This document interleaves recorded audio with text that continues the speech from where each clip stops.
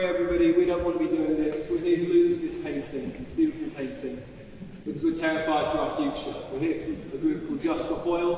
We expect to be arrested today. We're here because the UK government is pushing through over 40 new fossil fuel projects. And with every single project they sign, it's like signing our death warrants. My generation has no other choice but to take this kind of action. For 30 years we've been outside Parliament with our banners and our flags, and for 30 years nothing has gotten done.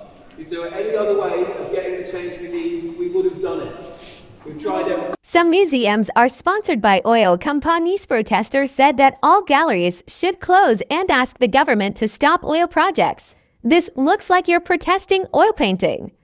Those are made with linseed or sunflower oil. You silly!